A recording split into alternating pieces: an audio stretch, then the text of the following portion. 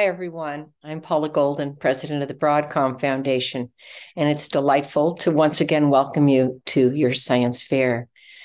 We believe that digital literacy is an important 21st century skill. We call it 21st century plus. We think every kid ought to be able to code.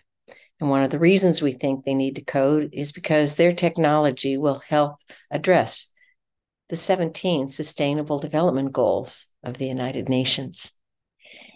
Each of your projects is very important, and we hope you'll think about it not only as your passion, but something that connects you to the world at large, where you're making a difference in improving the quality of life on our beautiful blue planet. Each of you also has an opportunity, those of you who are coding as part of your project, to include it at the Coolest Projects Global exhibition next spring.